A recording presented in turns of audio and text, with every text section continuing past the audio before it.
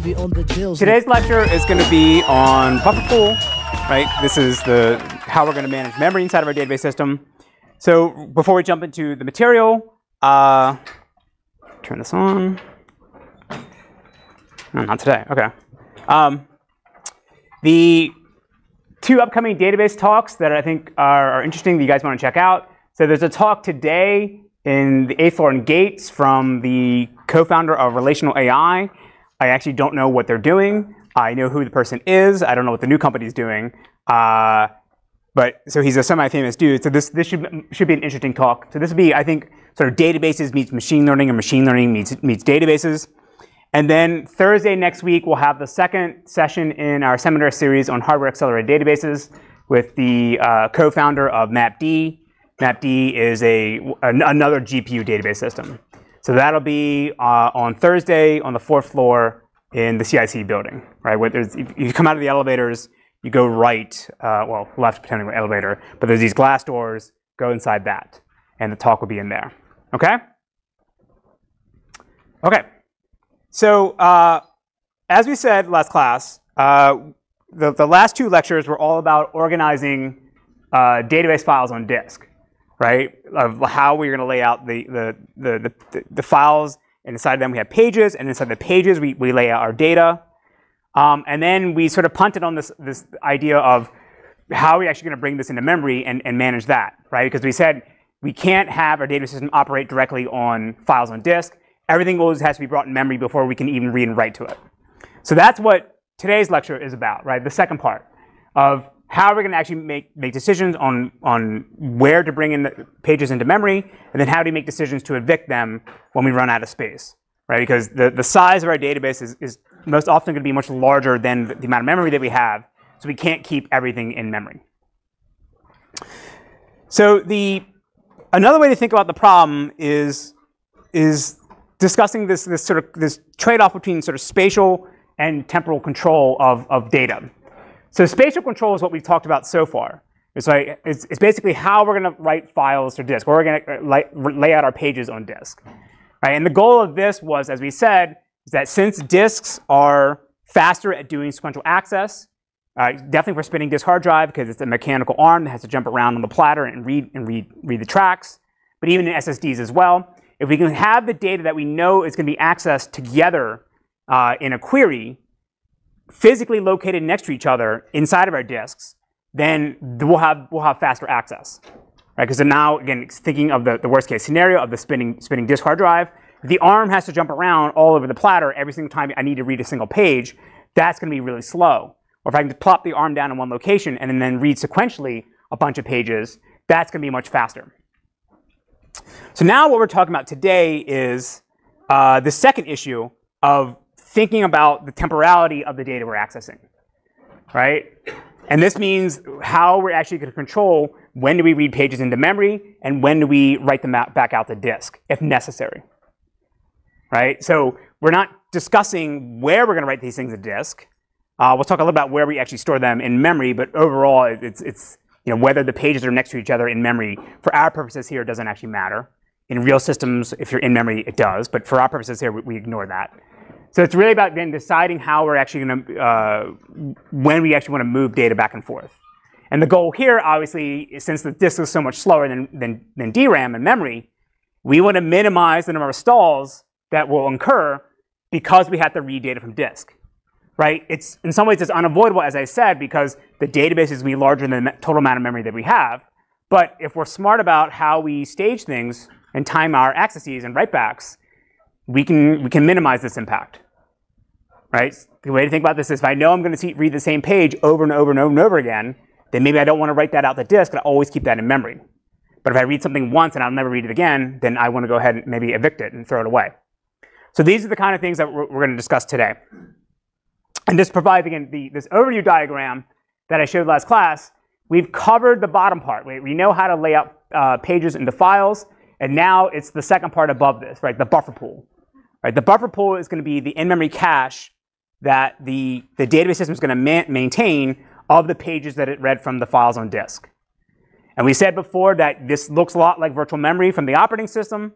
But the operating system, as we'll see as we go along, is not going to do as a good job as our database system because we not fully, but we have a better understanding of exactly what queries want to do, and therefore we can prepare ourselves and read and write data from disk into memory accordingly in a way that the operating system can't do. Because the operating system only sees like the reads and writes sort of at a granular level. It just sees the reads and sees the writes on a page. It doesn't understand anything about how the actual queries are accessing those pages, because the OS treats all pages the same. Whereas we'll see as we go along inside our database system, some pages correspond to indexes, some pages correspond to intermediate results of queries, and not all of them are the same. It should not always be treated the same. But the OS doesn't know this, so it can't do as good a job as we can. So for today's agenda, we're going to first start off talk about the buffer pool manager. Right? At a high level, it's pretty easy to implement the basic concept of it, but we'll see the more complicated things you can do in the actual policies you maintain inside of this, and for placement and allocation. And then we'll talk briefly about what do the other memory pools look like inside the database system. Okay? So at a high level, the buffer pool is just a large region of memory that the database system is going to manage in its own address space. And it's going to use this to, again, copy pages that the queries want to access from the disk and put them into the buffer pool. All right? So you just sort of think of this, the buffer pool is just some large memory region, like a giant byte array. And then it's going to split up the byte array into what are called frames. Right? And these will be the same size as your pages. I think there was a question last time whether the size of a page for the large overflow pages, are they different than the regular tuple pages? Everything's always going to be the same page size because they need to fit into these frames. Right? And that's how it's going to figure out where the stopping and starting point for every page is. Because otherwise you have to have an indirection layer to figure out how the length of things if they're variable length. So we call these open spaces frames. Right? The slot where you can actually write data in. I'll try to use frame as much as possible, but you can sort of see how the same concept at a high level just has to have different names in the database system. Right? So we have a file, we can have pages. Inside of pages, we can have slots. And the slots are where we can store tuples. And then inside of our buffer pool, what we may want to call slots, we're to call frames. Right? It's the space where we can write a page. So what happens is when the database system, when a query wants to read a page, we're just going to go down on disk and make an exact copy of this in our buffer pool. Right? So if a query wants to read page 1, there's an exact copy of that page in a frame in our buffer pool. Right? So there's no transformation, there's no marshalling or serialization process of copying the data from the disk into the page. It's an exact byte for byte copy. If you bring in compression, that complicates things slightly, but for our purposes here, how it's being stored on disk is exactly how it's going to be stored in memory. And our database system knows how to operate on that structure, right? It knows about slotted page layouts. It knows how to operate on the tuples inside of them. No, Windows, I do not want to upgrade. OK. So for this purpose here, again, I showed my example before. I talked about how the execution engine wants to say, I want page number 2. And then there had to be something that says, well, here's the frame in my buffer pool where you can go find the copy of page 2. And this is called the page table. You sort of essentially just think of this as a hash map that maps page IDs to a frame of where it can be stored, right? And so if I want to do my lookup and say, I want page 2, I go to my page table. It either tells me it's there and what frame it's in my buffer pool, or it's going to tell me it's not there, in which case I have to go to my page directory and find where that location is on disk, and then decide where I can copy that frame into this. So now we want to talk a little bit about thread safety in this, because again, if it's single threaded, then this hash table doesn't need to be protected, right? You just go in, just find the entry you want, and then just read it. But because we're on disk, and because modern systems have a lot of CPU cores, we're going to have multiple threads, multiple queries running at the same time, all accessing this page table. So what we don't want to happen is we don't want to maybe access a page. All right, we go to the page table, we find out actually where it is, and then we start reading it, and then some other thread comes along and says, well, I'm taking this page away, and goes and replaces it. So what we're going to do is, anytime we want to access a page, we're going to have to pin it in the page table. Right? Think of this like a simple reference counter. It's just a counter that says the number of active queries that are accessing this page right now. Okay, and we store this in the page table and not inside the page themselves because we don't actually need to make this reference counter durable, right? So when the page gets evicted, the reference counter doesn't need to be stored as well, right? So we're going to store everything in the in-memory page table. And so when a page is pinned, anybody else can still come and go find page 3, in this case here, and still read it. It's just the buffer pool manager is not allowed to evict it because it knows somebody is actually accessing right now. So now say I come along and another thread comes along and it wants to read a page that's not either 1 and 3, and it's not in there. So then it's going to go ahead and actually take a lock on this location, right? So I want to read this page. I know that it's not there. I'll find a slot in my frame in my page table where I know I want to store this. And so I take a latch, and then I can go ahead and then fetch the data that I need and update the page entry, right? So this is the way, again, I want to read a page that's not there. So then I have to find a place where I can store the reference to that page in my page table. So I take a latch on that location, then in the background go fetch it, and then update the page table. Right? And then at this point, I release my latch because I've done whatever I wanted to do. If I just had to read it, then I don't need to pin it. If I'm going to modify it, then I want to pin it. Okay? Actually, sorry, that's not true. Let me be more clear. If I'm going to read it, I pin it. Even if I'm going to write to it, I pin it. But I don't need to maintain any additional information if I'm just reading it. As soon as I'm done reading it, I can throw the pin away. If I'm writing to it, I have to maintain a dirty bit or dirty flag says I modified this thing. And this is to prevent the database system from writing it back out the disk or just throwing it away because it knows that some other query modified the page when it accessed it, and therefore we have to make sure that those changes eventually make it back to disk. So that's what the dirty flag does for us. So the one thing I need to discuss is this distinction between locks and latches. If you're coming from an operating system background, right, you may just refer to everything as locks. In a database system, at least in the database world, locks are different than latches. So if you're in an operating system world, a lock is basically what we would call a latch here. Like you think of like a mutex would be what we're calling a latch. So latch is going to be used to protect the internal data structures of the database system. So my example I showed before, I want to write to my hash table. I set a latch to prevent anybody else from modifying that location because I want to write into it. And that latch can be implemented as a mutex. It can also be implemented as a spin lock, which is an unfortunate name because that muddies the story here. In the database world, a lock we'll see later on, this is going to be a higher level construct, like a logical construct, that we're going to use to protect database entities. So I can take a lock on a tuple, right? Or I can take a lock on a database or a table.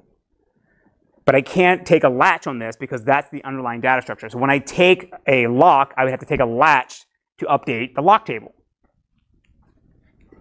So is this clear? Locks are for high-level constructs, and we'll see this later on when we talk about concurrency control. The latches are what we're going to use to protect the internal data structures. So in SQL, I can take locks. I can't take latches. Latches are actually how the database system is actually implemented. Okay? And as I said, if you're coming from an OS background, you would call a latch a lock. But in databases, we use the term latch. Okay? The other thing we want to talk about is the distinction between the page table and the page directory. So the page directory is the on-disk information about where to find pages for a given page ID. So as I said, like if our database is broken across multiple files, the page directory could say, oh, page 123 is in this file at this offset. Page 456 is in another file at this offset. So any changes we make to the page directory when we bring it into memory has to then get written out to disk, because if we restart the system and come back, we need to know where our pages are. The page table is the in-memory data structure that we're going to use to figure out inside of our buffer pool how to map the page IDs to a frame if it's been copied in. And so for this, we don't need to write this out to disk at all. Because if we crash and come back, we don't care. We don't care what the buffer pool looked like the last time we crash, because we're going to repopulate it as queries start executing and start reading data. So the page directory, again, is on disk. It's mapping page IDs to locations on files. The page table is in memory, and it's mapping page IDs to slots in the buffer pool. And we don't need to make that durable. Okay? All right, so as I said, anytime we want to go into the page table and do a lookup, we always have to take a latch to make sure that nobody swaps out the thing we're trying to read as we're trying to read it, right? But this becomes a contention point, because now if you have a lot of threads all trying to access the page table at the same time, and then maybe taking latches, do something really coarse-grained, like a latch for the entire page table, or you can take latches for individual elements or buckets. But regardless, if you have a lot of threads and everyone's trying to do the same thing at the same time, then this is going to become a major bottleneck in our system. So one way to alleviate this problem is actually to have multiple buffer pools.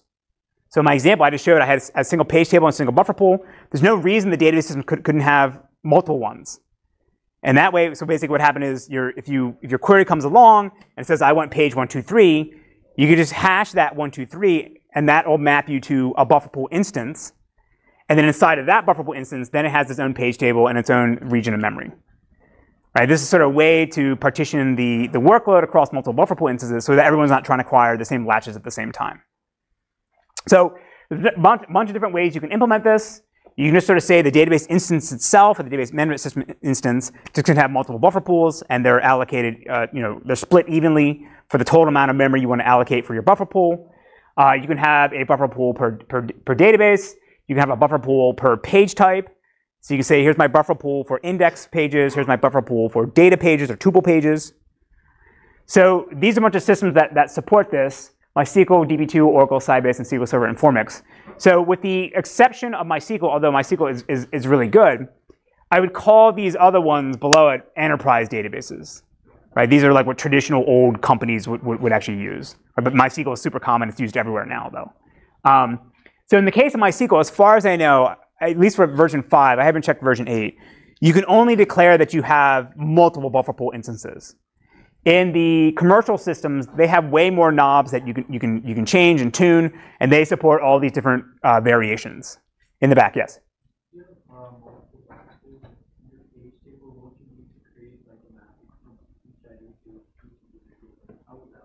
So your question is, if you have multiple buffer pool instances, how do you map what? Sorry, what was the second part? Oh, his question is, all right, so if I have multiple buffer pool instances, how do I map a page ID? How do I take a page ID and know what instance I should look in? Yeah, so the easiest way to do it is just hashing, right? I have 5 buffer pool instances. For a given page ID, I hash it mod 5, and that'll tell me which instance I go to, right? And that's immutable, right? So no matter what, the same page ID is always going to map to the same page buffer pool instance. You can do something real simple too, like you can do range partitioning, but I don't think anybody actually does this, right? You could say anything with page ID 0 to 1,000 goes to this one, 1,001 to 2,000 goes to this one. The hashing one's more common because that handles the case where if the database is always growing, your range of page IDs increases. You don't have to reshuffle things around. Okay, and again, the reason why we want to do this, because we'll reduce contention on the latches as we go into our page table, and we can actually improve our locality. So if we know that we see certain queries have certain access patterns, having a buffer pool instance for maybe indexes versus the tuples, we can sort of isolate the 2 buffer pool instances and choose different replacement policies or allocation policies for each of those different access patterns. All right, and we'll see examples of this in a second. So again, the kind of things we're talking about here, again, these are the things that the operating system can't do for you because it doesn't know what you're actually trying to do, right? So again, because we know what our pages actually mean in some ways, right? We know whether it's index versus data, we can allocate different buffer pool instances like this. Another thing we can do that, that's right, no clicker, that the OS can't always do correctly is to do prefetching. So prefetching is basically says that I know I'm going to go ahead and read subsequent pages given what my query is trying to do. So rather than waiting for me to then try to access that page in the page table, see that there's no entry, get a page fault where I have to go fetch the page that I need, I can go ahead and start prefetching pages ahead of time because I know my query is going to need it in the future. So let's say I have a simple query that's Q1 that's doing sequential scan across the entire table, right? And I have my pages 0 to 5. And my buffer pool is empty, so in the first case, I read page 0. It's not there, so I go ahead and fetch it in. And I do this as I scan along. But if I recognize that my query is essentially going to read every page, then maybe at some point I recognize that, oh, I know I'm going to read page 2 and 3. So while I'm accessing page 1, or I'm retrieving page 1 and putting my buffer pool, let me go ahead and prefetch 2 and 3, put that into my buffer pool. And then that way, when now my query keeps on going, I don't have to stall because the next pages I need are already there, right? So the operating system can do this in some cases, right? It can recognize that when you're doing sequential scan across a large file, it'll essentially do the same thing. It'll start trying to prefetch your pages. In this example here, the operating system could probably do this, or can do this, because we're accessing a file sequentially. But not every access pattern of the database system is going to be sequential like this, right? So a very common case is to do index scans or index range scans. So again, so say we have an index here, and we want to run a range scan where we're going to traverse the tree.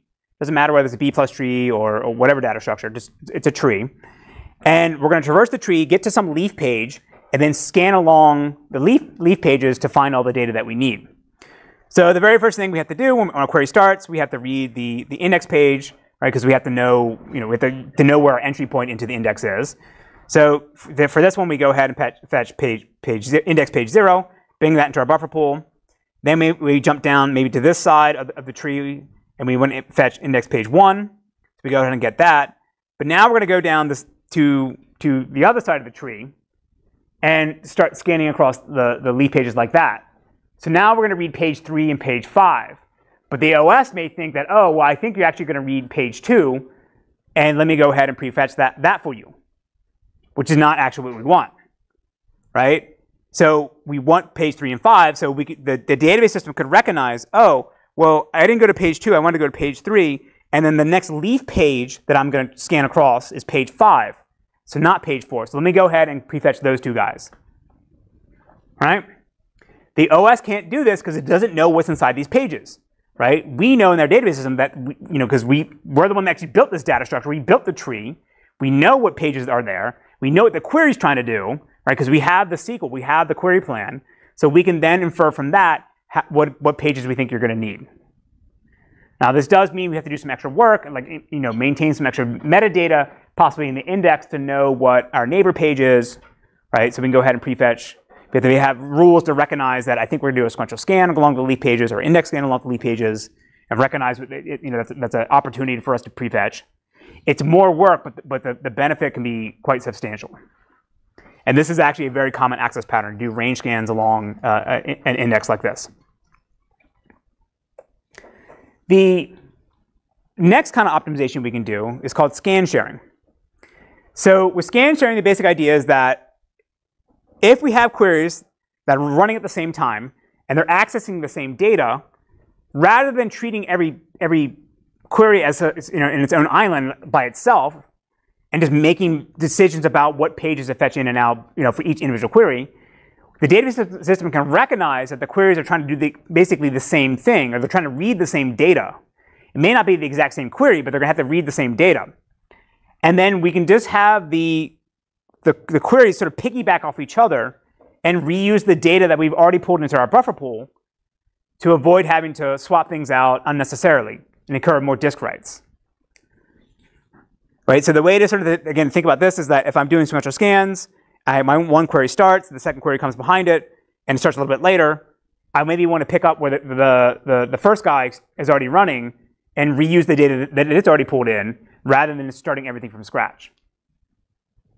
Right? And the way we're going to implement these scans, and we'll see this when we talk about query processing, it's essentially a cursor for each query that keeps track of what pages it's read as it goes along the table scan, and it knows how far it's got to go and what pages that it's missing.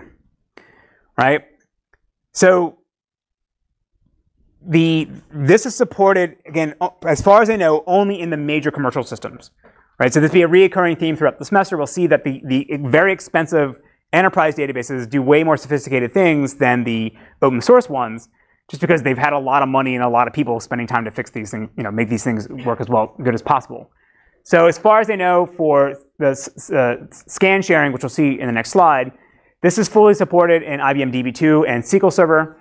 Oracle only supports what are called cursor sharing if you actually run the exact same query at the exact same time, right? If there's any sort of minor deviation in the where clause or even like what the select output is, it doesn't think that they can read the same data, and it treats them as separate beasts. So to do scan sharing, basically for the first query starts, it has its cursor, it's scanning through, and then the second query's cursor will recognize I can run along with the first guy and just keep track of what data it missed from not starting at the beginning, so that it can loop back around and pick everything that it missed. So a simple example would be like this. Say I have query 1, and it's doing sequential scan. It's going to read every page to compute the sum on the value. So when it starts, it's at the beginning. There's nothing in our buffer pool. So we go ahead and fetch page 0, and we just keep going down until we get the second page here. Now we want to read page 3, and then we only have 3 frames in our buffer pool, so we have to evict a page. So assuming we're doing a simple replacement policy, we just pick the page that was last accessed. That would be page 0. So you want to go ahead and throw that away so that we can put in page 3, the next page that we need. But now during this time, query 2 starts, and it basically wants to execute this. It's not the exact same query. It's computing an average instead of a sum, but it's still going to read all the same pages. So if we started from the beginning, what's the problem? The first page that this query needs is page 0, but that was actually the last page we just evicted. So now what would happen is we'd have to go back into our buffer pool and figure out, all right, well, I need to make space. Let me go evict a page, right? And it sucks because we just fetched that, we just had it in memory, and we lost it. So now we have to pay another disk read. So instead, with scan sharing, you can recognize that these 2 queries need to read the same data in the same pages. So Q2 just hops along with Q1. It reads the same pages, right? So one disk read brings it to the buffer pool, and there's sort of a notification system that says, all right, you 2 guys need these pages. It's now ready. So then Q1 finishes because it reaches all the pages, and then Q2 recognizes, oh, well, I need to go back and get the pages that I missed, right? So again, this by being smarter about what we know queries want to do, we can avoid having unnecessary disk reads in a way that would be difficult to do with if you don't know anything about what the queries are actually trying to do. Another optimization is to do what's called buffer pool bypass.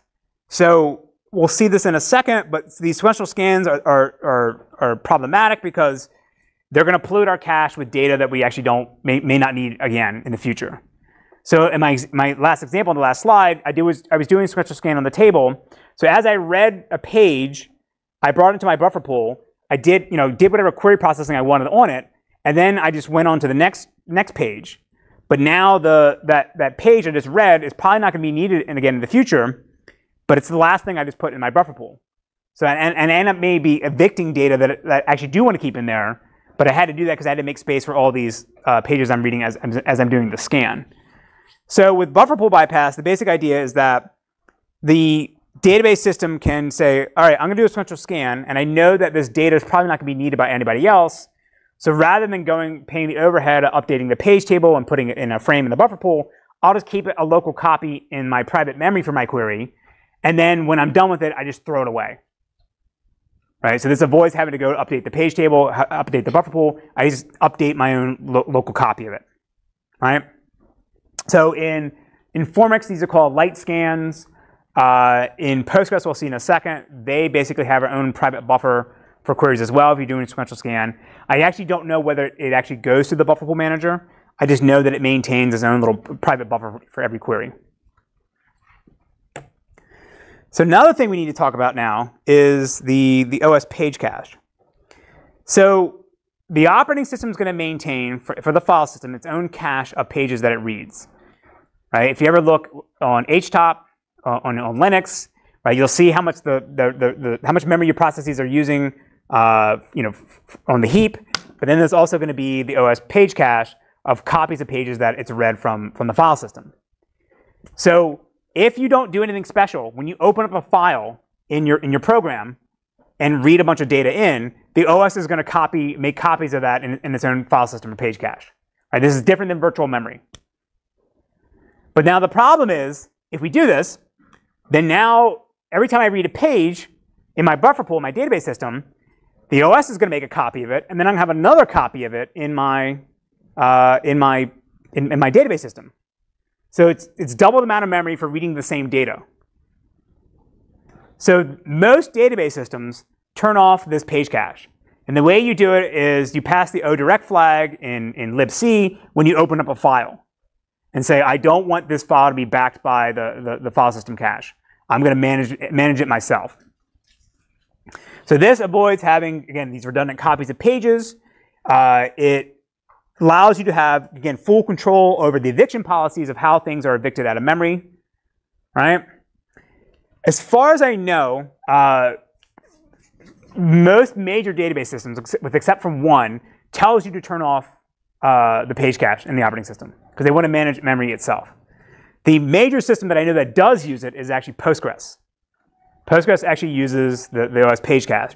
And they argue that this is not a significant problem for them because the OS, it still has its own buffer pool, but it still relies on the OS page cache.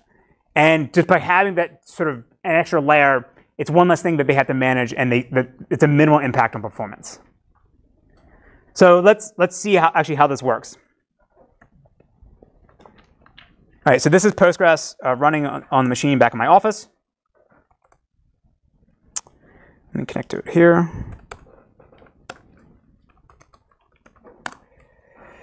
So the first thing I want to show you is what the page cache actually looks like. Wrong one.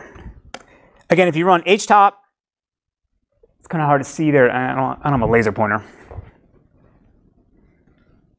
Right, so this is the amount of memory that the system is using. Right, so this green bar here, that's the resident memory of the processes running on the system.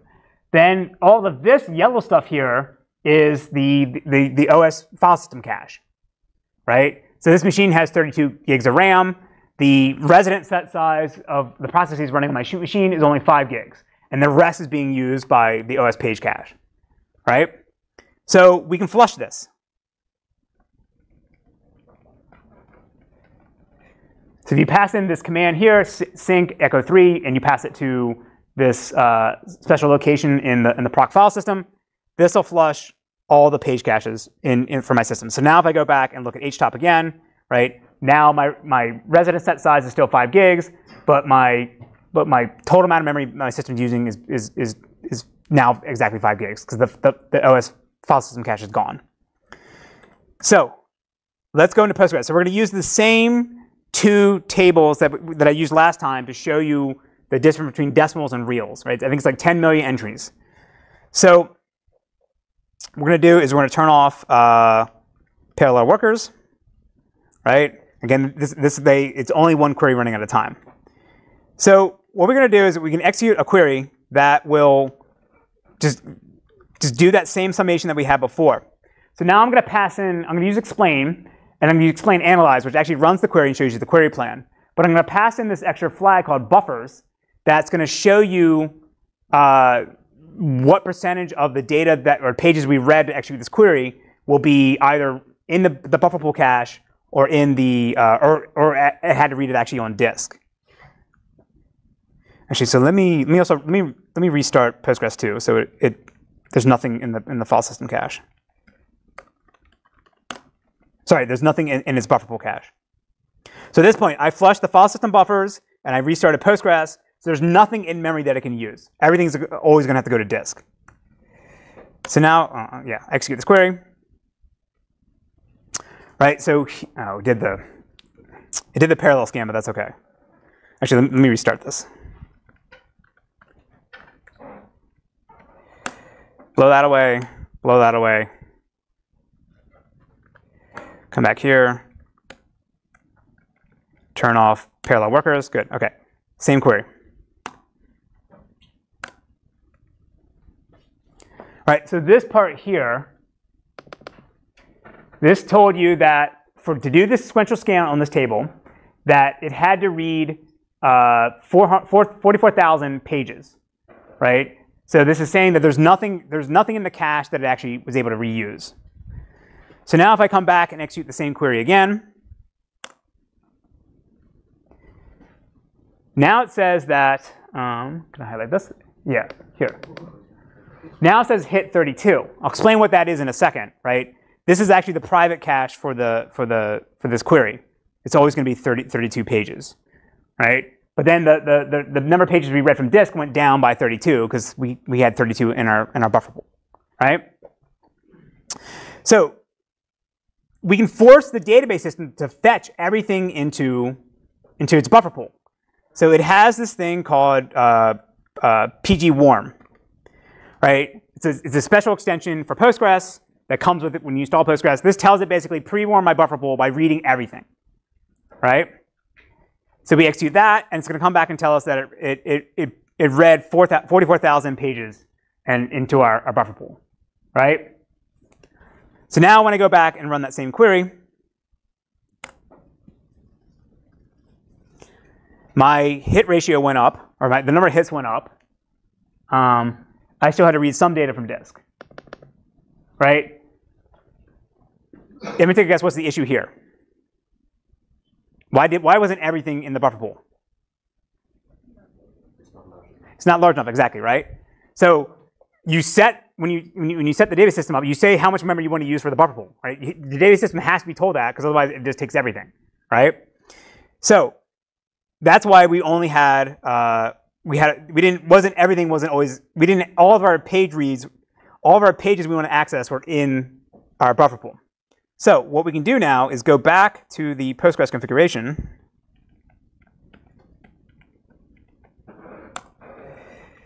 Right, Postgres has this flag, has something called shared buffers, right? So we want to set this to be the right size.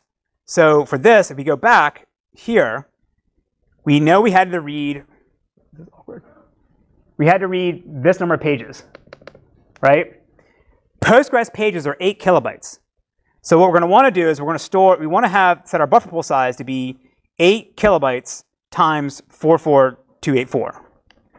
So that'll be 44284 times 8. All right, so about 355 megabytes. So now we go back to this guy. Let's round up, 356. All right, so now again, we're setting the buffer pool size to be 356 megabytes. We got to restart Postgres to tell it to take that in effect. All right, then we go back here, reconnect to our database. We're going to pre-warm the table. And then now when I run my query, there you go. The hit went to exactly what we wanted. Sorry. I don't know where my cursor is. There it is. Yeah, right there. See? So to do this, we didn't have to read anything from the database. Or sorry, read anything from disk. Everything was in our buffer pool. All right, the reason why I like using Postgres is because it almost is a textbook implementation of a database system. Yes? Is the buffer pool in the 5 gigs that's allocated to the application? Is part of the OS memory? So his question is the buffer pool allocated where? Sorry, in the. So you showed you used HTOP and you showed how the memory was partitioned for different things. And some file cache, some for applications. So which part is Okay. So yeah. So his question is, I showed this version of HTOP before, and I said the green bars for memory was the resident memory of processes, and his question is, where's the buffer pool? Is it in this resident memory, or is it in the file system cache? It is in the resident memory. It's literally calling malloc inside of the process, and that shows up in part of the green bars here. It doesn't have any control over the file system cache. That is all managed by the operating system. That's the subsequent bars. So the file system decides, the operating system decides how much it wants to allocate or split up the memory for the file system cache versus the memory for processes, right? Postgres doesn't have any control over that. The OS just does whatever it wants to do. So I want to show you how we know that the database system is hitting the file system cache in case of Postgres. So if I go back to, right, so this query took me, it takes about 12 milliseconds. So let's just run it. Or it takes 700 milliseconds, right? So I run it multiple times. It's always going to take the same amount, roughly. It's actually getting faster. All right, there it goes, right? So it fluctuates. So in this case here now, if I restart Postgres, this will blow away the buffer pool, right, from the process. If I now go back here, turn timing back on, make sure I'm connected, turn off parallel threads. So at this point, I restarted the database. The buffer pool is gone. There's nothing in the buffer pool. I'm not going to run pg warm. I'm just going to run the query and see how fast it is. And if it's the same speed as this 740 milliseconds, if it's the same speed as that, then we know it's hitting the file system cache.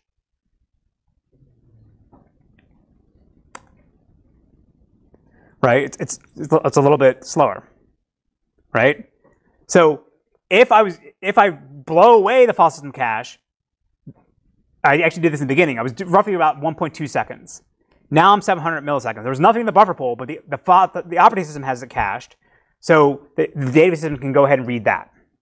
So again, this is specific to Postgres. Most database systems do not rely on the page cache of the operating system, right? Because they want to manage all memory themselves. Okay? So is this clear?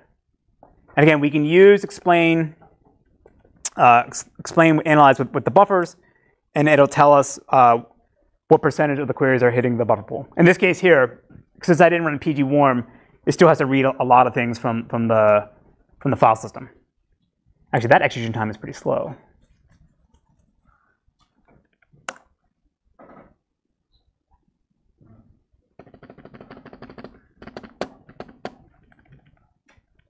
Yeah, we'll deal with that later. But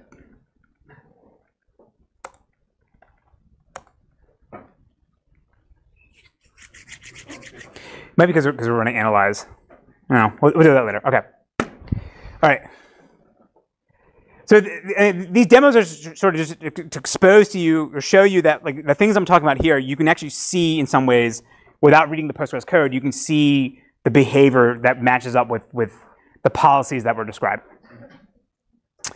All right. So the next thing we want to talk about is how do we actually make decisions on what frames or what pages to remove from our buffer pool, right? It's super easy when everything's in, we have enough memory because we just fetch the pages in and we don't worry about making new space. But obviously, again, our database may be larger than the amount of memory we have, so we have to make decisions about how to make room for new pages we want to fetch and vic from our buffer pool to put the new one in.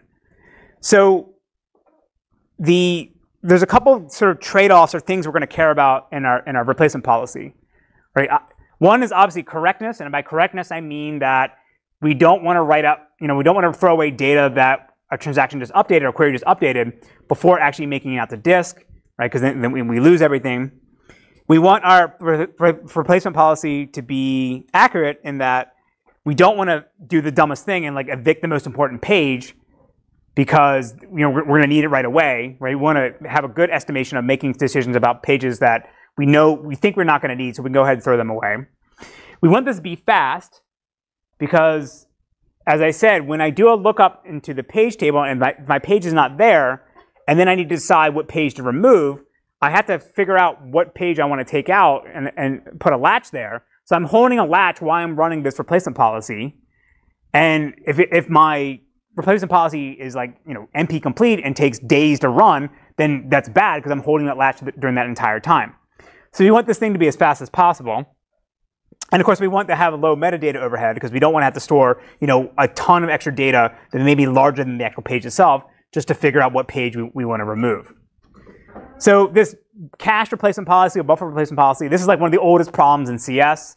The literature goes back to like the 1950s, 1960s. There are some things that we can apply from newer systems, and newer would be like 1990s.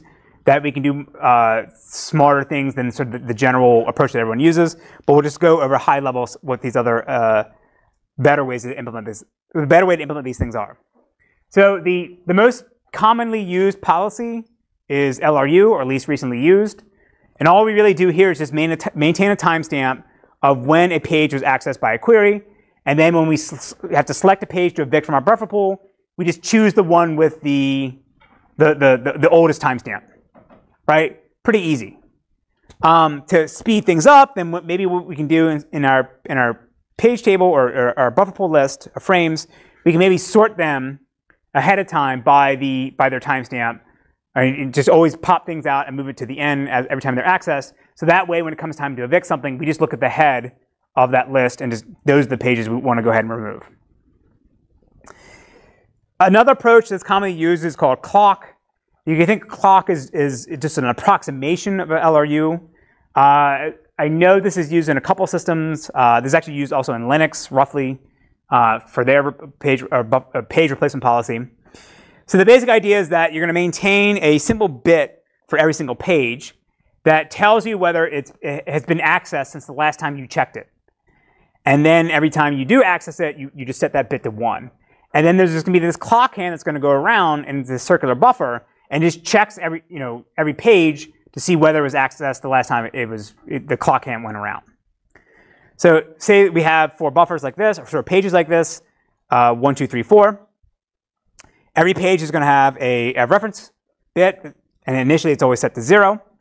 So when I start off, if a query accesses this page, I just go ahead and flip the bit to 1.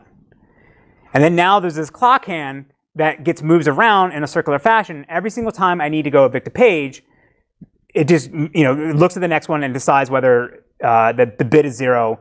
If yes, it can be evicted. If it's 1, then it keeps it. But it resets it to 0. So at the very beginning, the clock says I need to evict something. So I'm pointing to the first guy. I set it's set to 1, so I know I don't want to throw it away, but I'll go ahead and set it to 0. So then I come down to the next guy. His reference counter is 0. So I know it has not been accessed since the last time I came around. So it's safe for me to go ahead and evict this, and I can replace it with another page. Then I keep going around the clock like this. Say page 3 and 4 have been accessed. So when I come around, I keep that, keep page 3, keep page 4. But page 1 has not been accessed since the last time I checked. So I can go ahead and throw that away. Right? It's an approximation to LRU because it's essentially giving you the same thing, but instead of saying what's the global timestamps of how things are accessed, it's just a approximation of whether it was accessed since the last time that I checked. Right? Less metadata, less overhead of maintaining the linked list. Right? A lot of systems do this because it's pretty easy. The problem with LRU and clock is that they are susceptible to the issue of what's called sequential flooding. So this is the examples I was showing before, where if we were doing a sequential scan over the entire table, the pages I just read in as I was scanning down is actually the most useless page that I actually need. And now if I have a bunch of other pages that may be accessed a lot by other queries, the sequential scan is going to go through and blow all those pages away because it's going to fetch in a bunch of pages and then not need them anymore. Right? You're essentially polluting the buffer pool with pages that you need once and then you don't need it ever again. So in this case here, LRU is actually the exact opposite of what you want. The policy you really want is the most recently used, at least in the case of the sequential scan. Right? So to sort of illustrate this, all right, I have one query wants to do a sequential scan, or I have one query. I start off with one query that's going to access a single tuple, right? And say that's in page 1. I go ahead and fetch it and bring it into my buffer pool, and I'm done. Page 1 goes away. Now query 1 goes away. Query 2 starts executing, and it does a sequential scan, and again, it's going to fill up the buffer pool with all the pages that it reads. So now I get to page 3. I need to decide what page I want to evict. If I'm using LRU or clock, it'll be page 0, because that's the one that was the least recently used. I go ahead and evict that. But now another query comes along that does the exact same thing that the first guy did. And it wants page 0, but that just got evicted. So it'll choose page 1, choose something else. So again, I have to do an additional read for something that I just threw away. So the ways to avoid this is to sort of special case the sequential scan and recognize that it's doing the sequential scan and it's unlikely to read that data again. Now, if another query comes along and does the same sequential scan, that's unavoidable. We'll have to go fetch those things in. But if I'm doing these sort of, if I have a skewed workload where I'm always trying to maybe access the first page or first small number of pages, I don't want to evict those guys. So 3 different ways to handle this are through LRUK, priorities, and localization.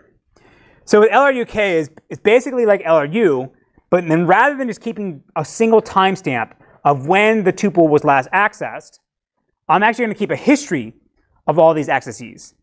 And then from the history, I can then compute the intervals of the time from when the tuple was accessed, the first, at one point, and then how long it took before it was accessed again. And now the idea here is I can use this history to estimate what's the likelihood that this tuple is going to be accessed in the near future. And if that time is greater than all the other times, then that's the one I actually want to evict. Right? So in my example I showed in the last slide, the first tuple is what all those queries, the first and third query were accessing, the first page. So if I recognize I had a history of that, oh, I'm going to access this page over and over again, and I know how long in between I'm going to access those things, then that first page would be considered more important and should stay in memory, whereas the other ones were used for the sequential scan, and it'll be a long time before they're accessed again, so I can go ahead and evict those. Right? And so the K in LRUK basically says how much of a history do you want to maintain. Right? Because you could keep infinite history of this, but then that's a large storage overhead. So typically K equals 1 is a very common approach for people that do this, right? And it works reasonably well. Another way to handle this is called localization, where you rather than having the sequential scan access the global buffer pool and pollute it with the pages that it wants to read, you can actually just keep the pages that it reads. You can sort of confine the query to a subset of the buffer pool and don't let it pollute the entire thing. So my example I showed in Postgres, remember I showed the number of reads versus hits. The number of hits was only 32. And this is because Postgres, when we first execute a sequential scan, it only gives you a 32-page local buffer for you to put your sequential scan pages in there. And that, again, that avoids polluting the entire buffer pool space. The way some systems, in the case of Informix, will have a private memory that's not in the buffer pool. I think Postgres actually backs them with pages that are in the buffer pool as well, right? Not one way is not better than the other. The avoiding having to go to the page table obviously is faster because you don't have to take latches, but at a high level, how it affects the buffer pool is roughly the same whether it's local or global. The last approach is to use priority hints. And this is where you tell the buffer pool something about the context about how the pages were accessed or what's inside of them. So we saw a little bit of this already when we talked about having different buffer pool instances that were allocated for either data pages or index pages. Right? But you can go even more fine-grained than that and say, well, how, it may be an index page, but how is it actually going to be accessed again in the future, right? And then this allows the buffer pool manager to then make decisions about whether whether one page should be evicted versus another. So let's say that we have an index. Again, we have index pages for our nodes.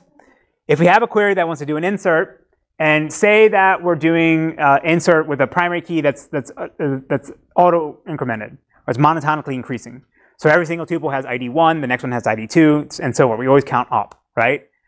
So when we do these inserts, what's going to happen is we're going to end up always inserting to this side of the tree, because if it's based on ID, then all the new entries always end up on this side.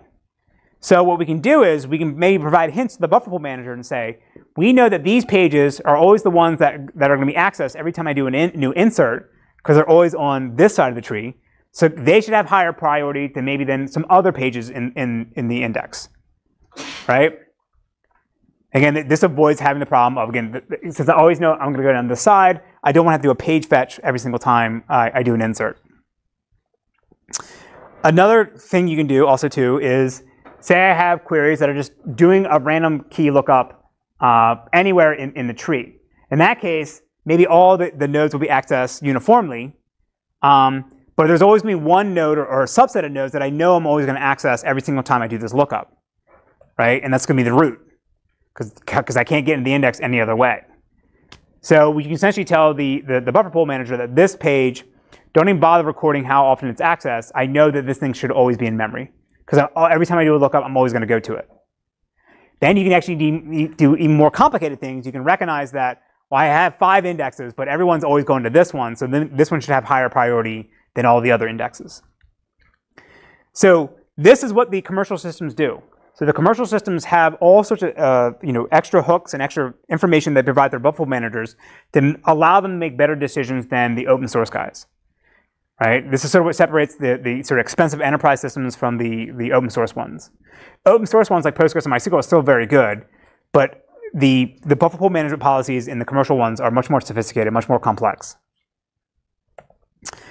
The next thing we want to talk about that we've sort of have been ignoring this entire time is, how do we deal with pages that have been modified, that have been dirty? So everything I've shown so far, I just assumed, yeah, I need to read a page, I need to make space, I'll evict another one. I just throw it away, right? The page in the buffer pool that I want to replace, I don't need to worry about it, about storing anything. I just drop it and go ahead and take its frame.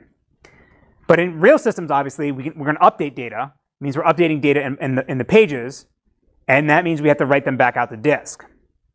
So there's this is another example of the trade-offs we have to make in our replacement policy, because the easiest thing to do would be just only choose pages that are not dirty and drop them, right? But then at some point you're going to have a bunch of pages that are going to be dirty, and you have to make a decision. Or there may be pages like the root of the index that I'm going to read all the time. I may not actually update it a lot, but I don't want to drop it because I'm going to have to go through the index that way. So there's this trade-off between deciding, when I evict a page, do I do the fast thing and just drop a page that's clean, or do I actually need to write back a page that's dirty? It'd be more expensive, but it may be a page that I know I'm not going to need in the future, right? So because again, if I choose a page that's dirty, I have to write it out. Now, there's a whole other issue we have to deal with about logging and making sure we write pages at the right time, but we'll cover that later in the semester.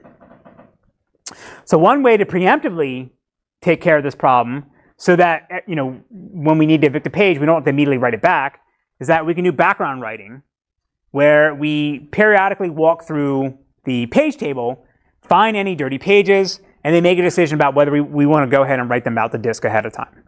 So now, when we do that, we can decide whether we want to evict it right then and there, or we keep it in memory and we just flip it to be from the dirty bit to be clean. So that when the eviction policy runs again, it now has a clean page that it knows it can throw away. Right? So Postgres does this. I don't know if MySQL does this, but a bunch of the commercial systems do sort of the same thing. The issue we're going to talk about later when we talk about logging recovery is that we can't write out a dirty page to disk until the log that corresponds to the change that was made to that page is written out to disk. Right? And there's a whole process of figuring out what pages are safe to write based on what you've written to the log. And then, of course, obviously, there's this contention issue now where I may be trying to write data out to the log as fast as possible, and I don't want the background writer to interfere with this, but I want my background writer to go ahead and write out dirty pages because that'll free up slots or free up frames in memory. Right, so how you balance all these things is really tricky, and there's no magical way to do this. People sort of have these default settings, and you can tune them a little bit, but it's very application specific. It's very difficult to get right. All right, to finish up, the last two things to talk about are allocation policies and the different types of memory pools you can have. So for allocation policies, it's basically how do we make decisions about how much memory to give to different threads or to different queries, and do we make decisions about doing this for the entire system, or do we have localized policies that say, for this given transaction, this given query, it's allowed this amount of memory, and we don't care about anybody else. So again, there's this trade-off of trying to make decisions that will maximize performance without having to punish any one query the most. And again, there's no magic way to do this. It's sort of these things that have to be back in your mind when you make decisions about how you actually implement your buffer pool manager. And the last piece to talk about is the other memory pools that are running inside the system. So everything we talked about here before today is just, I need to read a tuple inside a page, I go bring that into my buffer pool. But there's all this other stuff we have to maintain in memory that may or may not be backed by pages on disk that we now have to consider as well. So when we do query processing, we'll see this when we do sorting and joins. Those things need memory, obviously, and we have to decide where we're actually going to put that memory. So some things will just be allocated on the heap, usually like in a memory pool or an arena for a given query or thread. But other things you actually want to back behind the buffer pool so that if you need more memory to run your query than is actually available to you, then you can have the buffer pool swap those things out to disk. So a lot of times you'll see systems talk about, I run a query and I run out of memory.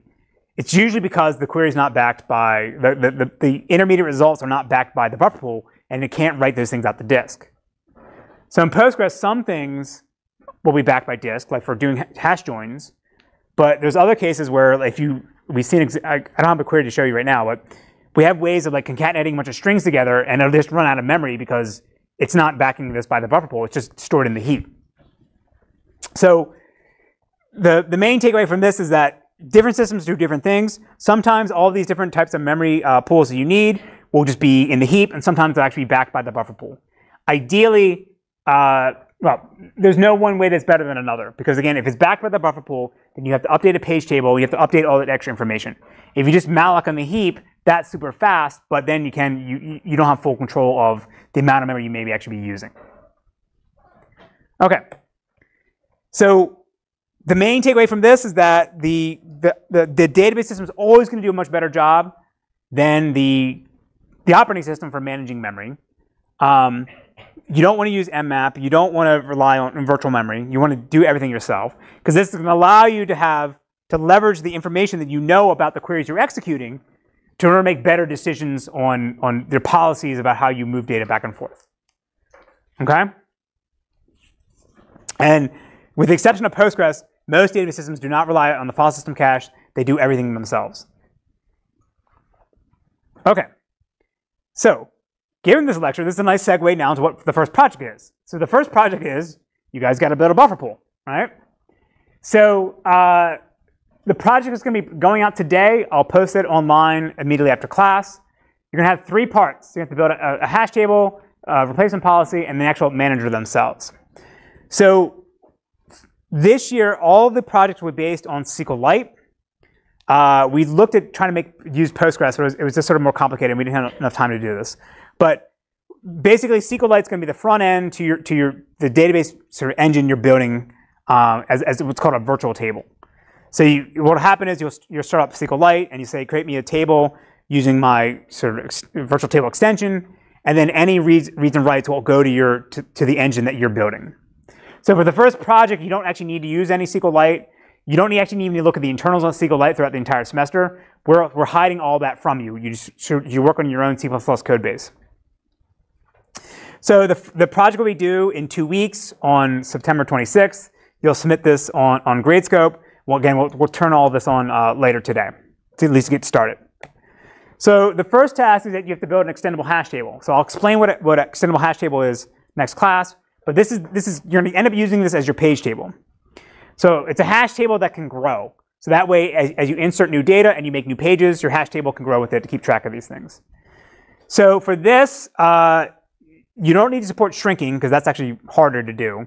But you need to support growing, and the basic extendable hash table algorithm will do that for you. You're allowed to use some of the things that are in the STL. So this would be all C++11. So you can use std hash as your hashing function. You can use std mutex to protect this. Right? This needs to be thread safe. You can't just use std map. Right? You have to build your own hash map. Okay. One kid tried to do that last year. Don't do that. The next thing you got to build is the replacement policy. So you're gonna have to build LRU, and you don't have to worry about the way we sort of extracted out the APIs. You don't actually have to worry about whether it's pinned or not. you just know that these are the pages that are free, and I have to make a decision about which ones I actually want to evict. Okay? This part should be pretty straightforward. And then you're going to put the LRU management policy that you implemented plus your extendable hash table and actually build now your own buffer pool manager. So we will take care of reading and writing data from disk, right? We'll provide you an API to say, give me this page from disk, and it knows where to go get it. But you have to then make a copy of the page into your hash map or in your internal data structure, and then map any page IDs to it, right? So the tricky thing about this that sort of fouls up students is that you want to make sure you get the operations correct when you do pinning, right? If you don't want to do a lookup, it's not there, then try to pin something to take a slot, take a frame. You have to always have to pin first, because another thread could come in and take your location. Yeah, this part is the more complicated part of all this. Is sort of putting everything together. But again, we're only giving you 2 weeks because it is actually not that bad, in my opinion.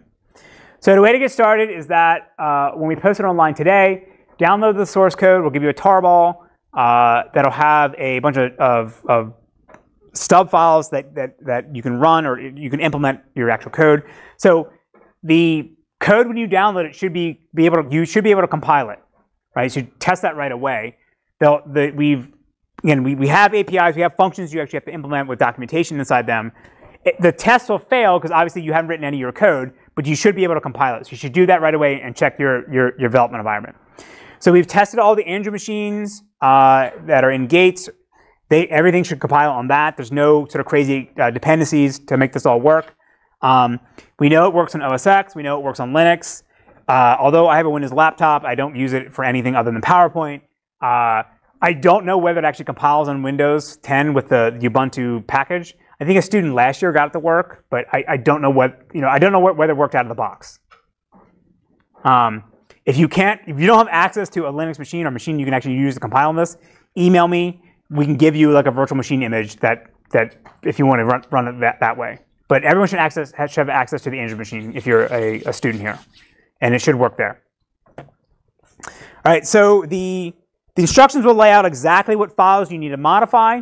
You should not modify any other files in the tarball we give you, because when we run your tests, right, when you upload the grade scope, we're going to pick out those 6 files that we asked you to modify, and we're going to overlay them into our sort of clean code base.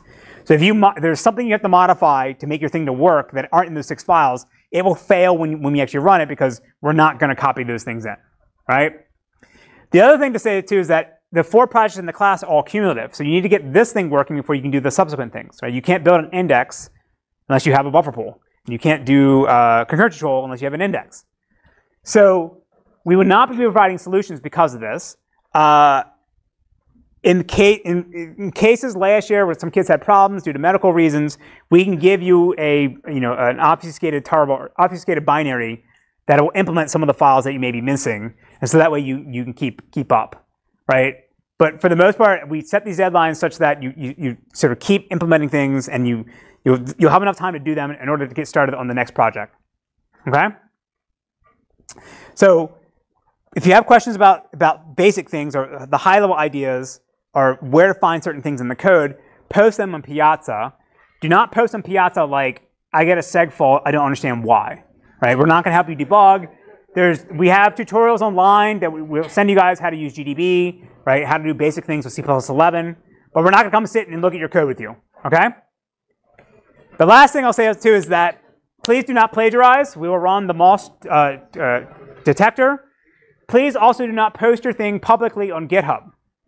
Because, again, we don't want other people just taking your code, right? You can set a private repo if you want. And I realize a lot of you want to be able to show to your employers, here's the projects I've done.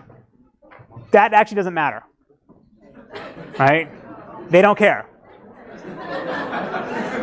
Because you're all implementing the same thing. It's not like you're going to have this magical breakthrough, right, in the little code you're writing for our projects. Okay? So don't post the things on GitHubs. Don't cheat. Don't copy from each other. If you have questions, email me. And then next class, hash tables. Okay? Have a good weekend. That's my favorite all-time. What is it? Yes, it's the ST Cricket IDES. I make a mess unless I can do it like a Geo. Ice Cube with the G to the E to the T. Now here comes Duke. I play the game where there's no rules. Homies on the cut say I'm a fool cause I drink brew. Quick to bust a cap on the odds, bro.